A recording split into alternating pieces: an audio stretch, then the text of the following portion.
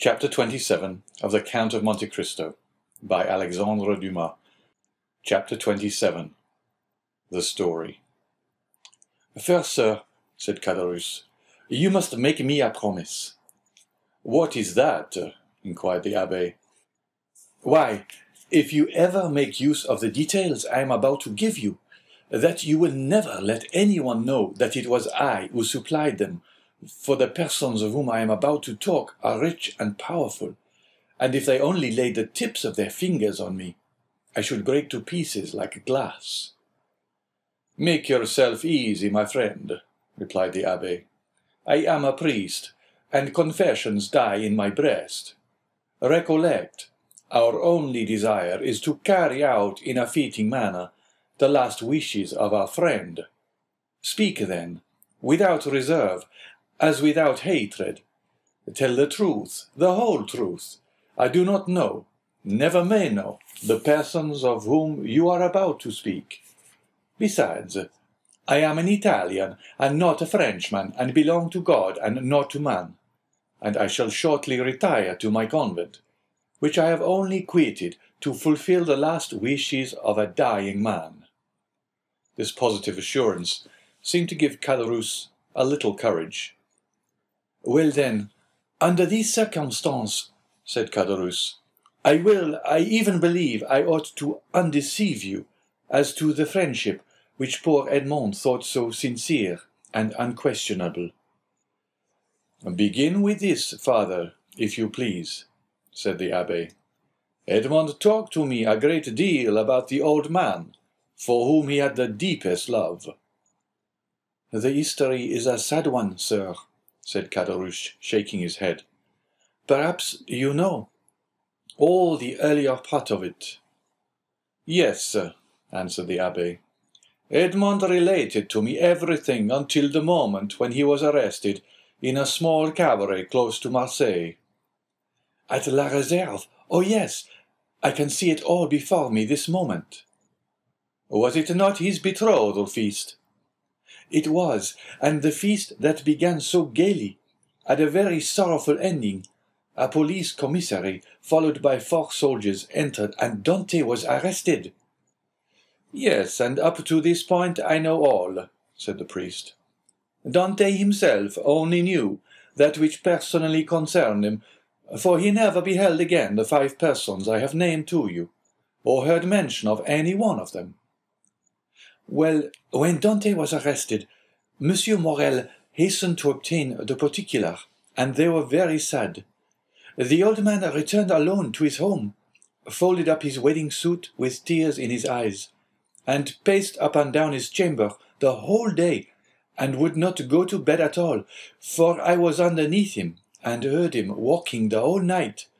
And for myself, I assure you, I could not sleep either, for the grief of the poor father gave me great uneasiness, and every step he took went to my heart as really as if his foot had pressed against my breast. The next day Mercédès came to implore the protection of Monsieur de Villefort. She did not obtain it, however, and went to visit the old man. When she saw him so miserable and heartbroken, having passed a sleepless night, and not touched food since the previous day, she wished him to go with her, that she might take care of him. But the old man would not consent. "No," was the old man's reply. "I will not leave this house, for my poor dear boy loves me better than anything in the world, and if he gets out of prison, he will come and see me the first thing. And what would he think of if I did not wait here for him?"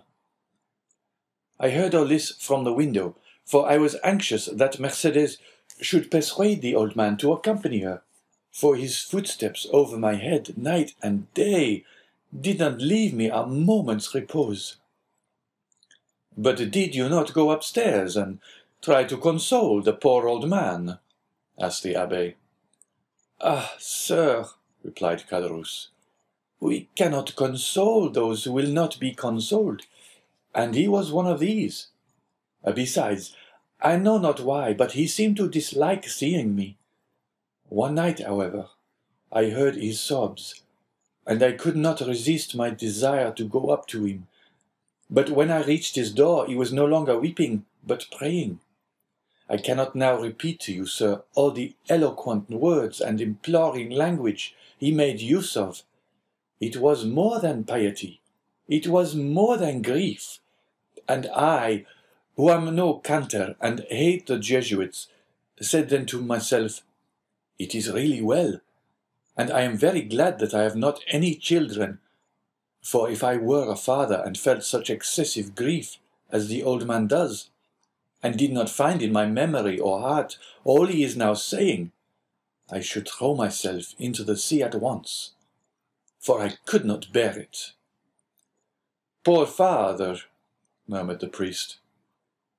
"From day to day, he lived on alone, and more solitary. Monsieur Morel and Mercédès came to see him, but his door was closed, and although I was certain he was at home, he would not make any answer. One day, when, contrary to his custom, he had admitted Mercédès, and the poor girl, in spite of her own grief and despair, endeavored to console him, he said to her, "Be assured, my dear daughter, he is dead, and instead of expecting him, it is he who is awaiting us. I am quite happy, for I am the oldest, and of course shall see him first." However well-disposed a person may be, why, you see, we leave off after a time seeing persons who are in sorrow. They make one melancholy, and so at last old Dante was left all to himself. And I only saw from time to time strangers go up to him, and come down again with some bundle they tried to hide. But I guessed what these bundles were, and what he sold by degrees, what he had to pay for his subsistence. At length, the poor old fellow reached the end of all he had. He owed 3/4 rent, and they threatened to turn him out. He begged for another week, which was granted to him. I know this because the landlord came into my apartment when he left his. For the first 3 days I heard him walking about as usual, but on the 4th I heard nothing. I then resolved to go up to him at all risks. The door was closed, but I looked through the keyhole and saw him so pale and haggard that, believing him very ill, I went and told Monsieur Morel, and then ran on to Mercédès. They both came immediately, Monsieur Morel bringing a doctor, and the doctor said it was inflammation of the bowels and ordered him a limited diet. I was there too, and I never shall forget the old man's smile at his prescription. From that time he received all who came. He had an excuse for not eating any more. The doctor had put him on a diet." The abbé uttered a kind of groan. "The story interests you, does it not, sir?" inquired Caderousse. "Yes," replied the abbé. "It is very affecting." Mercédès came again, and she found him so altered that she was even more anxious than before to have him taken to her own home. This was Monsieur Morel's wish also, who would fain have conveyed the old man against his consent. But the old man resisted, and cried so that they were actually frightened. Mercédès remained, therefore, by his bedside, and Monsieur Morel went away, making a sign to the Catalan that he had left his purse on the chimney-piece. But availing himself of the doctor's order, the old man would not take any sustenance at length. After 9 days of despair and fasting, the old man died, cursing those who had caused his misery, and saying to Mercédès, "If you ever see my Edmond again, tell him I die blessing him." The abbé rose from his chair and made 2 turns round the chamber, and pressed his trembling hand against his parched throat. "And you believe he died?" "Of hunger, sir, of hunger," said Caderousse. "I am as certain of it as that we two are Christians." The abbé, with a shaking hand, seized a glass of water that was standing by him, half full, swallowed it at one gulp, and then resumed his seat, with red eyes and pale cheeks. "This was indeed a horrid event," he said, in a hoarse voice. "The more so, sir, as it was men's, and not God's doing." "Tell me of these men," said the abbé. "And remember, too," he added in an almost menacing tone, "you have promised to tell me everything. Tell me, therefore, who are these men who killed the son with despair, and the father with famine?" "Two men, jealous of him, sir, one from love, and the other from ambition, Fernand and Danglars." "How was this jealousy manifested? Speak on." "They denounced Edmond as a Bonapartist agent." "Which of the two denounced him? Which was the real delinquent?" "Both, sir. One with a letter, and the other put it in the post." "And where was this letter written?" "At La Réserve, the day before the betrothal feast." "'Twas so, then, 'twas so, then," murmured the abbé. "Oh, Faria, Faria, how well did you judge men and things!" "What did you please to say, sir?" asked Caderousse. "Nothing, nothing," replied the priest. "Go on." "It was Danglars who wrote the denunciation with his left hand, that his writing might not be recognized, and Fernand who put it in the post." "But," exclaimed the abbé suddenly, "you were there yourself." "I?" said Caderousse, astonished. "Who told you I was there?" The abbé saw he had overshot the mark, and he added quickly, "No one. But in order to have known everything so well, you must have been an eyewitness." "True, true," said Caderousse in a choking voice. I was there." "And did you not remonstrate against such infamy?" asked the abbé. "If not, you were an accomplice." "Sir," replied Caderousse, "they had made me drink to such an excess that I nearly lost all perception. I had only an indistinct understanding of what was passing around me. I said all that a man in such a state could say, but they both assured me that it was a jest they were carrying on, and perfectly harmless." Next day, sir, you must have seen plain enough what they had been doing, yet you said nothing, though you were present when Dante was arrested." "Yes, sir, I was there, and very anxious to speak, but Danglars restrained me." "If he should be really guilty," said he, "and did really put it in the island of Elba, if he is really charged with a letter for the Bonapartist committee at Paris, and if they find this letter upon him, those who have supported him will pass for his accomplice. I confess I had my fears in the state in which politics then were, and I held my tongue. It was cowardly, I confess, but it was not criminal." "I understand you allowed matters to take their course. That was all." "Yes, sir," answered Caderousse, "and remorse preys on me night and day. I often ask pardon of God, I swear to you, because this action, the only one with which I have seriously to reproach myself in all my life, is no doubt the cause of my abject condition. I am expiating a moment of selfishness, and so I always say to La Carconte, when she complains, 'Hold your tongue, woman, it is the will of God.'" And Caderousse bowed his head, with every sign of real repentance. "Well, sir," said the abbé, "you have spoken unreservedly, and thus to accuse yourself is to deserve a pardon." "Unfortunately, Edmond is dead, and has not pardoned me." "He did not know," said the abbé. "But he knows it all now," interrupted Caderousse. "They say the dead know everything. There was a brief silence.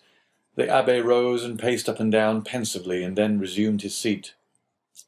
"You have 2 or 3 times mentioned a Monsieur Morel," he said. "Who was he?" "The owner of the Pharaon and patron of Dante." "And what part did he play in this sad drama?" inquired the abbé. "The part of an honest man, full of courage and real regard. 20 times he interceded for Edmond. When the emperor returned, he wrote, implored, threatened, and so energetically that on the second restoration he was persecuted as a Bonapartist. 10 times, as I told you, he came to see Dante's father and offered to receive him in his own house. And the night or 2 before his death, as I have already said, he left his purse on the mantelpiece with which they paid the old man's debts and buried him decently. And so Edmond's father died, as he had lived, without doing harm to anyone. I have the purse still by me, a large one made of red silk." "And?" asked the abbé. "Is Monsieur Morel still alive?" "Yes," replied Caderousse. "In that case," replied the abbé, "he should be rich, happy." Caderousse smiled bitterly. "Yes, happy as myself," said he. "What, Monsieur Morel unhappy?" exclaimed the abbé. "He is reduced almost to the last extremity. Nay, he is almost at the point of dishonor." "How?" "Yes," continued Caderousse, "so it is after 25 years of labor, after having acquired a most honorable name in the trade of Marseille. Monsieur Morel is utterly ruined. He has lost 5 ships in 2 years, has suffered by the bankruptcy of 3 large houses, and his only hope now is in that very Pharaon which poor Dante commanded, and which is expected from the Indies with a cargo of cochineal and indigo. If this ship founders like the others, he is a ruined man." "And has the unfortunate man wife or children?" inquired the abbé. "Yes, he has a wife, who through everything has behaved like an angel.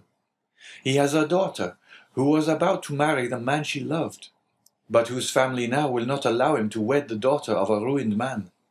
He has, besides, a son, a lieutenant in the army, and as you may suppose, all this, instead of lessening, only augments his sorrows. If he were alone in the world, he would blow out his brains, and there would be an end." "Horribile!" ejaculated the priest. "And it is thus heaven recompenses virtue, sir," added Caderousse. "You see, I who never did a bad action, but that I have told you of, am in destitution, with my poor wife dying of fever before my very eyes, and I unable to do anything in the world for her. I should die of hunger as old Dante did, while Fernand and Danglars are rolling in wealth." "How is that?" "Because their deeds have brought them good fortune, while honest men have been reduced to misery." "What has become of Danglars, the instigator and therefore the most guilty?" "What has become of him? Why, he left Marseille and was taken on the recommendation of Monsieur Morel, who did not know his crime, as cashier into a Spanish bank. During the war with Spain, he was employed in the commissariat of the French army, and made a fortune. Then with that money he speculated in the funds, and trebled or quadrupled his capital. And having first married his banker's daughter, who left him a widower, he has married a second time, a widow, a Madame de Nargonne, daughter of Monsieur de Servieux, the king's chamberlain, who is in high favour at court. He is a millionaire, and they have made him a baron, and now he is the Baron Danglars, with a fine residence on the Rue de Mont Blanc, with 10 horses in his stables, 6 footmen in his antechamber, and I know not how many millions in his strong-box." "Ah," said the abbé in a peculiar tone, "he is happy." "Happy? Who can answer for that? Happiness or unhappiness is the secret known but to oneself and the walls. Walls have ears, but no tongue. But if a large fortune produces happiness, Danglars is happy. And Fernand? Fernand? Why, much the same story. But how could a poor Catalan fisher-boy, without education or resources, make a fortune? I confess this staggers me. And it has staggered everybody. There must have been in his life some strange secret that no one knows. But then, by what visible steps has he attained his high fortune or high position? Both, sir. He has both fortune and position, both. This must be impossible. It would seem so, but listen, and you will understand. Some days before the return of the Emperor, Fernand was drafted. The Bourbons left him quietly enough at the Catalans, but Napoleon returned. A special levy was made, and Fernand was compelled to join.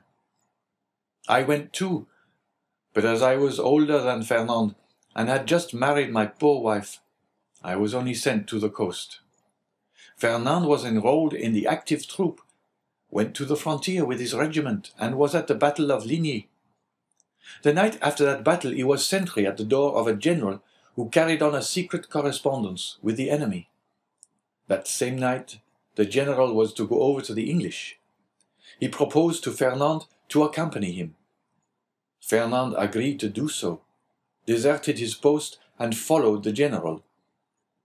Fernand would have been court-martialed if Napoleon had remained on the throne, but his action was rewarded by the Bourbons. He returned to France with the epaulette of sub-lieutenant, and as the protection of the general, who is in the highest favour, was accorded to him. He was a captain in 1823, during the Spanish War, that is to say, at the time when Danglars made his early speculations. Fernand was a Spaniard, and being sent to Spain to ascertain the feeling of his fellow countrymen, found Danglars there, got on very intimate terms with him, won over the support of the Royalists at the capital, and in the provinces received promises and made pledges on his own part, guided his regiment by paths known to himself alone, through the mountain gorges, which were held by the Royalists, and, in fact, rendered such service in this brief campaign that after taking of Trocadero he was made colonel, and received the title of Count and the cross of an officer of the Legion of Honor. Destiny! Destiny! Murmured the Abbé. Yes, but listen, this was not all. The war with Spain being ended, Fernand's career was checked by the long peace, which seemed likely to endure throughout Europe. Greece only had risen against Turkey, and had begun her war of independence. All eyes were turned towards Athens. It was the fashion to pity and support the Greeks. The French government, without protecting them openly, as you know, gave countenance to volunteer assistance. Fernand sought and obtained leave to go and serve in Greece, still having his name kept on the army roll. Some time after, it was stated that the Comte de Morcerf, this was the name he bore, had entered the service of Ali Pasha with the rank of Instructor General. Ali Pasha was killed, as you know, but before he died, he recompensed the service of Fernand by leaving him a considerable sum, with which he returned to France, when he was gazetted Lieutenant General. So that now, inquired the Abbé, so that now, continued Caderousse, he owns a magnificent house, numero 27, Rue du Helder, Paris. The Abbé opened his mouth, hesitated for a moment, then, making an effort at self-control, he said, "And Mercedes? They tell me that she has disappeared." "Disappeared?" said Caderousse. "Yes, as the sun disappears, to rise the next day with still more splendor." "Has she made a fortune also?" inquired the Abbé with an ironical smile.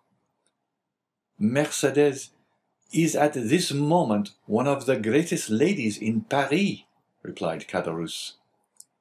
"Go on," said the Abbé.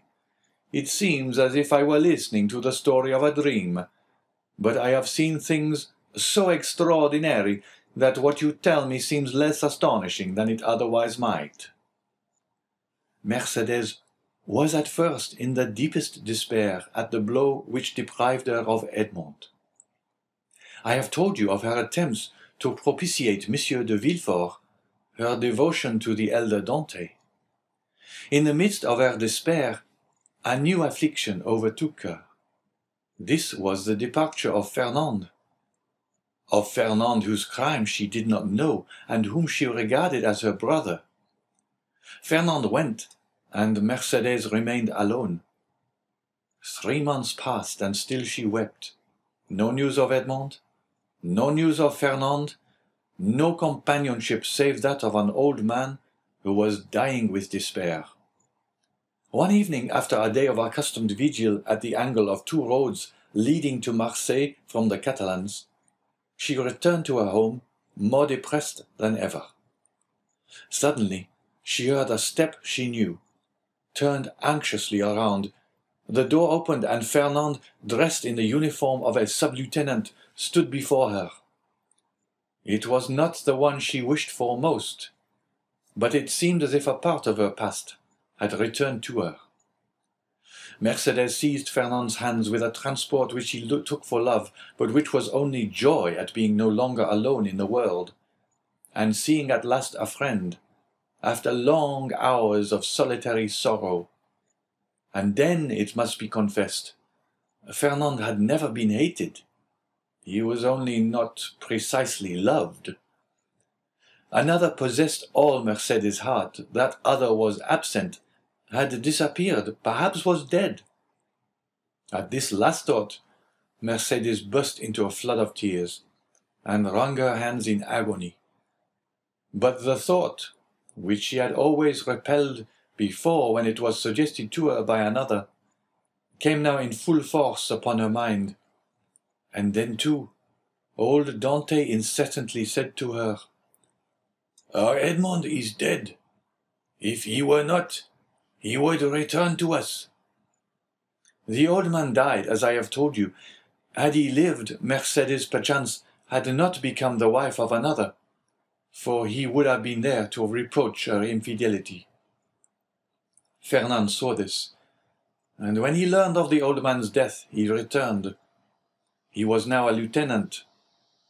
At his first coming, he had not said a word of love to Mercédès.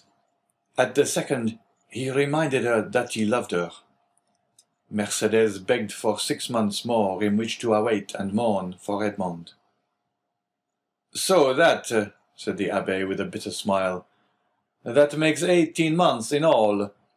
What more could the most devoted lover desire?" Then he murmured the words of the English poet, "Frailty, the name is woman." 6 months afterwards, continued Caderousse, the marriage took place in the church of Accoules. "The very church in which she was to have married Edmond," murmured the priest. "There was only a change of bridegrooms." "Well, Mercédès was married," proceeded Caderousse. "But although in the eyes of the world she appeared calm, she nearly fainted as she passed La Réserve, where 18 months before the betrothal had been celebrated with him whom she might have known she still loved, had she looked to the bottom of her heart. Fernand, more happy but not more at his ease, for I saw at this time he was in constant dread of Edmond's return. Fernand was very anxious to get his wife away, and to depart himself. There were too many unpleasant possibilities associated with the Catalans, and 8 days after the wedding they left Marseille. "Did you ever see Mercédès again?" inquired the priest. "Yes, during the Spanish War at Perpignan, where Fernand had left her. She was attending to the education of her son." The abbé started. "Her son?" said he. "Yes," replied Caderousse, "little Albert." "But then, to be able to instruct her child," continued the abbé, "she must have received an education herself. I understood from Edmond that she was the daughter of a simple fisherman, beautiful but uneducated." "Oh," replied Caderousse, "did he know so little of this lovely betrothed? Mercédès might have been a queen, sir, if the crown were to be placed on the heads of the loveliest and most intelligent. Fernand's fortune was already waxing great, and she developed with his growing fortune. She learned drawing, music, everything. Besides, I believe, between ourselves, she did this in order to distract her mind, that she might forget, and she only filled her head in order to alleviate the weight on her heart. But now her position in life is assured," continued Caderousse. "No doubt fortune and honours have comforted her. She is rich, a countess, and yet—" Caderousse paused. "And yet what?" asked the abbé. "Yet I am sure she is not happy," said Caderousse. "What makes you believe this?" "Why, when I found myself utterly destitute, I thought my old friends would perhaps assist me. So I went to Danglars, who would not even receive me. I called on Fernand, who sent me 100 francs by his valet de chambre." "Then you did not see either of them?" "No, but Madame de Morcerf saw me." "How was that?" "As I went away, a purse fell at my feet. It contained 25 louis. I raised my head quickly and saw Mercédès, who at once shut the blind." "And Monsieur de Villefort?" asked the abbé. "Oh, he never was a friend of mine. I did not know him, and I had nothing to ask of him." "Do you not know what became of him, and the share he had in Edmond's misfortunes?" "No, I only know that some time after Edmond's arrest, he married Mademoiselle de Saint-Méran, and soon after left Marseille. No doubt he has been as lucky as the rest. No doubt he is as rich as Danglars, as high in station as Fernand. I only, as you see, have remained poor, wretched, and forgotten." "You are mistaken, my friend," replied the abbé. "God may seem sometimes to forget for a time, while his justice reposes. But there always comes a moment when he remembers, and behold, a proof." As he spoke, the abbé took the diamond from his pocket, and giving it to Caderousse, said, "Here, my friend, take this diamond. It is yours." "What? For me only?" cried Caderousse. "Ah, sir, do not jest with me." "This diamond was to have been shared among his friends. Edmond had one friend only, and thus it cannot be divided. Take the diamond, then, and sell it. It is worth 50,000 francs, and I repeat my wish that this sum may suffice to release you from your wretchedness." "Oh, sir," said Caderousse, putting out one hand timidly, and with the other wiping away the perspiration which bedewed his brow.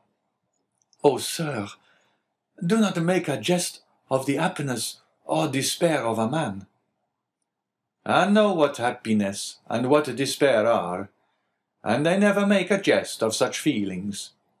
Take it, then. But in exchange—" Caderousse, who touched the diamond, withdrew his hand. The abbé smiled.